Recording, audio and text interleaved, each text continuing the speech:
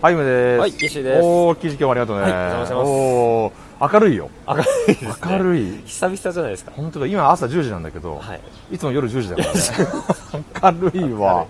はい、またまたきっしー緊急召喚です。はい。ちょっとね、またプレスリリースでね、気になることがあったので、はい。はい、ちょっと今動画回してます。はい。昨日か一昨日かな、なんか、ツイッターで回ってきたんだけど、はい。C の、ドクサイドステージのショーと、ハロウィン浴。はい。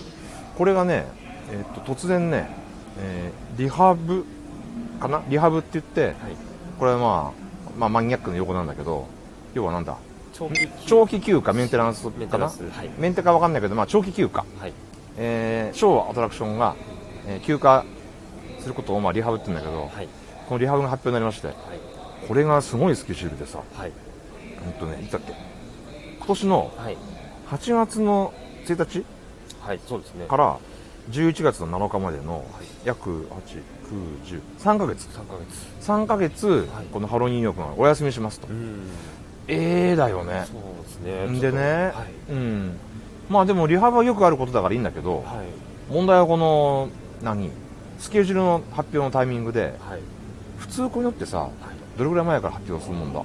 大体半年前くらい。結構もったいぶるというか、結構余裕を持って。アトラクションなんかもそうですよね。半年前に何月何日から何月何日まで。確かに。それがね、1ヶ月を切って突然のこのリハブの発表で、かつ3ヶ月って長いんだよね。長いですね。これびっくりで、3ヶ月って結構あるよ。そうですよね。しかもハロウィン全部。あ、ハロウィン全部か。そうですね。これきついね。仮装とか楽しみだった人ねいるだろうし、ハロウィンまるっとかぶってんのか。そうですね。これ長いわ。長いです。んでリハブはまあしょうがないとしても、まだ許せるとして、問題はこのタイミングでさ、そうですね、1ヶ月を切って、しかもこんなに長期ってなかなかないよ。1週間ぐらいならまだ許してもいいけど、3ヶ月をさ、こんなタイミングでしょ。なかなか前例がない。前例がない。俺も初めて聞いた、こんなの。それで、大抵ね、さっきキッシー言った半年ぐらい前から言うのって、やっぱり旅行の計画とかさ、やっぱそういうのに影響を及ぼすから、遠方さんは特にね、早めにやっぱ言ってくれないとね、それによってやっぱり旅行の計画立てるからね。でそれでまたさ、これ、バケパがね、またバケパが。確かに。まあバケパってプランでね、で、俺、後から言われてよかったんだけど、バケパってなんか、ショーの鑑賞優先席、プライオリティシーティングみたいな、ショーの鑑賞席がついてくるんだよね、プランで。そうですね。なんかね、有料の、例えばミッキー&カンパニーとか、ああいうのはできないんですけど、レギュラーショーに関しては、鑑賞席があって、BB とかワンマンとか抽選のショーは抽選なしで、こちらでございますって言って、鑑賞席が用意されてて、リザーブがあって、リザーブね。で、ハロウィンヨークは抽選ではないんだが、まあ、リザーブ席があるので、まあ、何より並ばなくていいというね、そういうメリットがあるので、だからこのバケパを申し込んだ時に、どのショーを見ますかっていうふうに、なんか選択できるんだって。なんか選択の項目があるみたいですね。でそこでハロニューがいいって言ってハロニュー選んでた人は、突然ここで1ヶ月前で、すいません、ハロニューなしで、突然のそういう連絡が来て、で泣く泣くハロニューをまあ別のプランというか別の予定に変えるしかないんだけど、これ確かにちょっぴり気の毒だね。そうですね。しかも高額な結構な金額かかるので。でしょ。で、いや俺ね、お金よりも何よりも、やっぱスケジューリングだと思うんだよね。やっぱり時間を選んで見てるから、この時間はここにシーンに戻って一旦ハロニーを見てからっていう風にプランニングがグダグダで総崩れになるので、だったら初めからないなないって言ってくれれば、別のプランとかさ、その分ね、別のことできるやんか。ここでぽっかり空いちゃうわけよ。仮にさ、ランドに行って、一旦シーンにこのショーを見に行ってまたランドに戻るってなると、往復とかで 2,3 時間やっぱかかるから、で予定も崩れてくるので、だって夏でしょ、じゃあずぶ濡れになってホテルに帰って着替えてとかさ、ここでハロニーを見てとかって、そういうプランがまたね、まあそう崩れと言わないまでも、やっぱり狂ってくるから、だったら早く言ってよって。なのでちょっと気の毒かな。ただ、パーク側も、いやまあそれはおっしゃる通り重々承知で、のっぴきならないよっぽどの理由があったと思われます。相当な緊急な要件だと思います。なんだろうね。今ちょうど SS コロンビア号の上の部分回収してるじゃないですか。あ、煙突とかね。煙突とか、あれがなんかもし関係してたら、だったらもうちょっと計画的に言うよ。いや、なんかもしかしたらですよ、煙突の工事してたらステージにひびが入ったとか、なんかやらかしてあとはそれだったら明日からリハだと思うんですけど、じゃあね、床ステージの床一回床抜けたんだよね。穴キャンが初めて3日ぐらいで、穴キャンがありましたね。でなんかね、キャラの靴が持ってかれたみたいなとか、とか、それ1年前ですけど。1年前。床ハローニューヨークちょうど1年経ったんです。1年だ。1年経って見直し。いや、だったら床直す前にショーの内容見直した方が早いじゃん。ちょっと本末転倒ですかね。そしたらあのバック転なくなったみたいなさ、ちょっとダンスのシーンで動きがマイルドになったとかの方が、グーフィーユニットですよね。グーフィーユニットとか、あそこがマイルドになったとかね、ジャンプなくなったみたいな。いや、床ちょっとじゃあそれも考えにくいかなってなると、ちょっと想像つかないです。そうですね。あと言いたかないけど、演者の問題。夏毎年そうですけど、昼からスタートじゃなくて夕方スタートになるんですよね。暑いからね。暑いから。でも7月今月のショースケジュールももう4時スタートの確か出たと思うんですけど、いや、だったらやっぱり、ね、7月夏まるっと休止するはずだし、もっと前もって、おそらく俺の予想は、ステージとか、後ろの照明だったりショーをやる上で大事な、なんかそういうハード的なのが原因だと思う。そうですね。でそれが突然なんか問題が急にあらわになった。俺の予想。ソングオブミラージュっていつからでしたっけ？あれももうすぐだよ。もうすぐですよ。みんなソアリンってソアリンに浮かれ気味だけど、実はほぼ同時だよね。そうです。7月後半くらいからですよね。そうするとなんかキャラクター出演者関係もちょっとないのかな。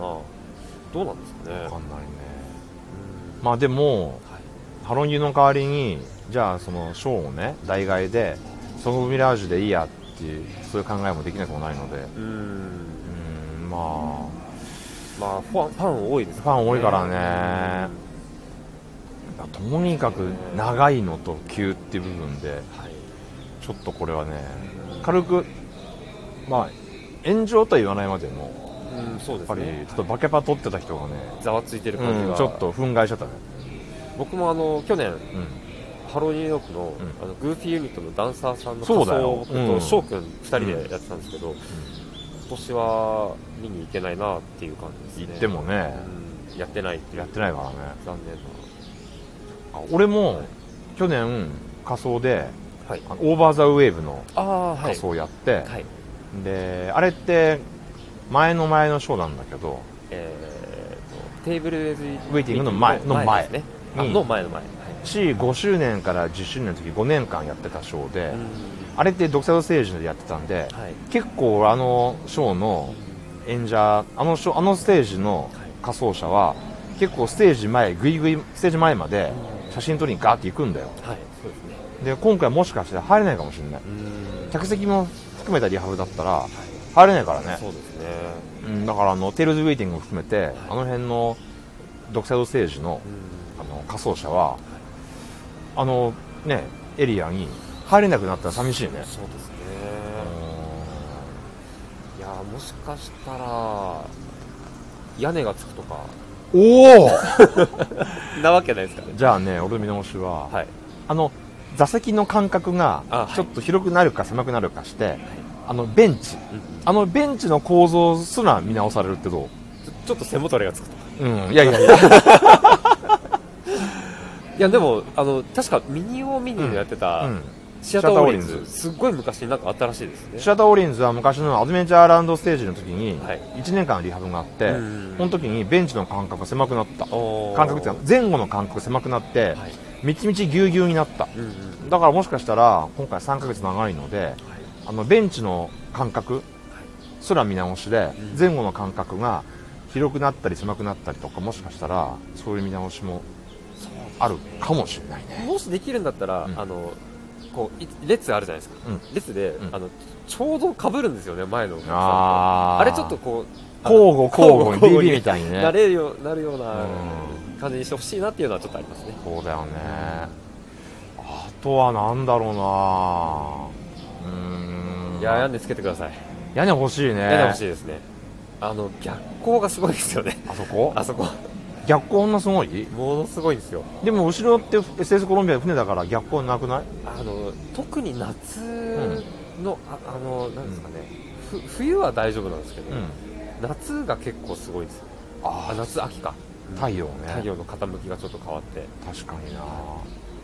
屋根ついたらいいね。屋根ついたら風場だったり風キャンもなくなるし、確かに四つ湯キャンも結構多いので、ショーベースとかさ、西武ドームみたいにさ、半こういうなんかパラソル的なもんでもいいから、そういうのいいから屋根欲しいね。そうですね。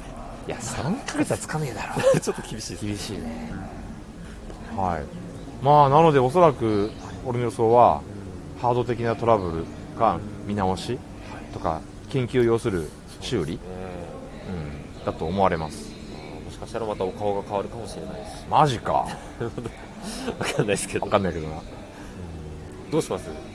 口パクのトーキングヘッドが来る。それ3ヶ月でリハブする意味がないだろう。パーティーグラムやんないとな、それだと。そうですね。はい。って考えるとやっぱりステージの構造上的なコンディション不良ですよね。